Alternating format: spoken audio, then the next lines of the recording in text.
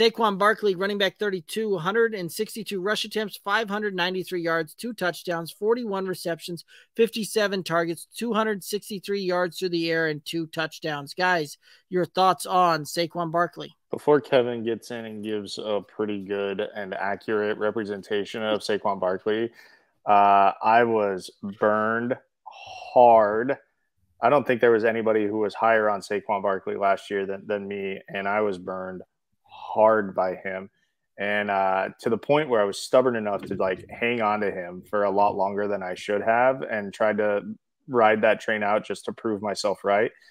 So for no reason other than I'm personally pissed off at myself and his performance last year, I will not be touching Saquon Barkley this year. Even if he is the best available player when it comes for my team to draft, Saquon Barkley will get overlooked. I'm not believing it. Part of it's the Giants' offense, right? Now, we might be seeing a bit of a change now that Joe Judge is out of there, and then we're going to be changing offensive philosophies. But they're coming into this team. Saquon's not their guy. Daniel Jones isn't their guy. Kenny Galladay's not their – like, none of these are their guy. So I'm not very high on this offense. It could be one of, if not the worst offenses in the league this coming season. But Saquon, he looks slow, guys. And I'm thinking maybe this offseason we'll see a lot of hype as training camp rolls around. Barkley looks like his old self, and he's got his burst back and everything else. Like,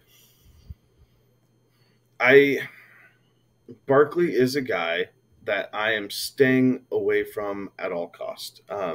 He is health adverse, the phrase that Alex used earlier, and I'm just going to go other directions. I would rather skip it and be wrong than pick him and be right about the fact that he's going to fail miserably. Like, I haven't worked on running back rankings yet. I don't think he's going to be my top 12 this year.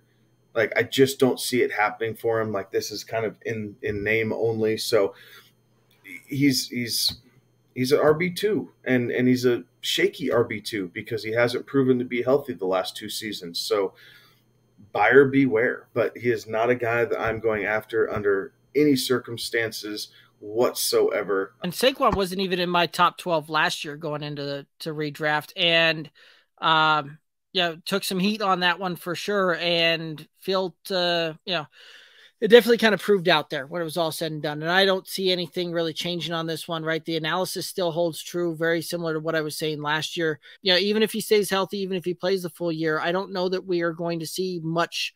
We're going to see some more production, but I don't know that we're going to drastically see a huge turnaround here. I just don't see that one happening.